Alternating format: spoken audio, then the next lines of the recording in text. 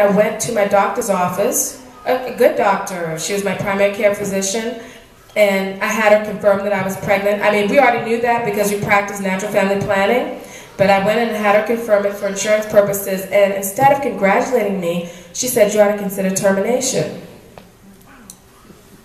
I'm like, what?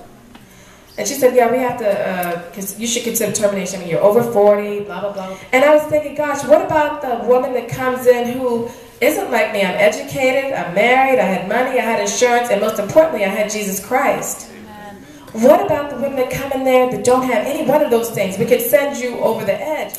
And I also thought, God, you also are so funny because you know I'm going to testify in here and tell her why I won't. And so we were in there going at it. She was just giving up all these scenarios, and I was just right back at her like, I don't care what you say, I'm having this baby. And she was coming up with, what if the child has this? And I was like, and it was just amazing how relentless she was. So finally, she just came up with all the scenarios, and I finally said to her, I said, doctor, I don't care if I give birth to an eyeball with a piece of hair. I'm going to put a blue ribbon on it one day and call it my son, and a pink ribbon on it the next day and call it my girl. And she looked at me, and I could just see in her eyes, and she was like, she's a zealot. But here's the interesting thing. She never once asked about my husband until the husband feel exactly the same way as you, especially if you know, with your having a high chance of having a child with some problems. Does your husband feel the same way? And I was like, wow, this is the only time a man is supposed to have a voice, right?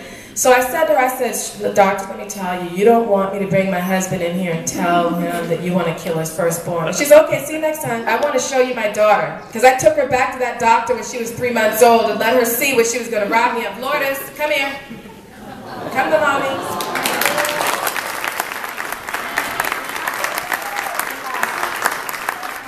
So this is why we fight. And I took this girl back to the doctor for her to see that she is not the author of life. And you know what the doctor said to me? She said, oh my gosh, she's beautiful. I said, more importantly, she's a child of God. Amen. Amen.